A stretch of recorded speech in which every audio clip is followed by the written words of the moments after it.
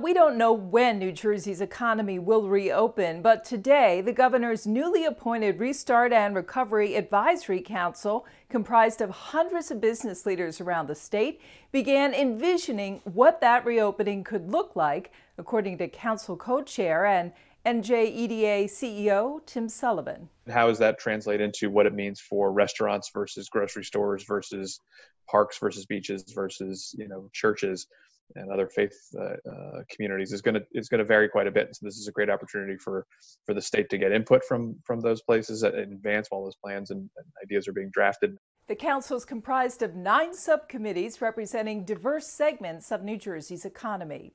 Legislation is moving through the State House designed to protect residents hurt by this economic downturn, and that includes one bill that would establish a $100 million emergency rental assistance program for those who have lost income.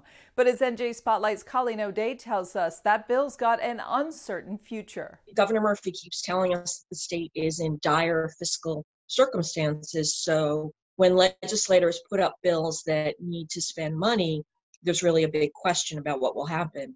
Last Monday, the governor vetoed several bills that had much smaller price tags than the ones that the legislators are now advancing through Trenton. For more on Colleen's story, go to njspotlight.com. Millions of Americans have lost their jobs and now they're about to lose their health insurance. A new report by the Urban Institute finds if the unemployment rate hits 20%, 25 to 43 million people could lose their employer-sponsored health care, and that includes 700,000 in New Jersey. The report was funded by the Robert Wood Johnson Foundation. Catherine Hempstead is a senior policy advisor there. There's this relationship between work and insurance for a lot of people, and when that relationship gets disrupted, there's not a great safety net for people. But Hempstead said New Jersey does have far better safeguards than other states, including expanded Medicaid. RWJ Foundation is an underwriter of NJTV News. Now here's a look at the day's trading on Wall Street.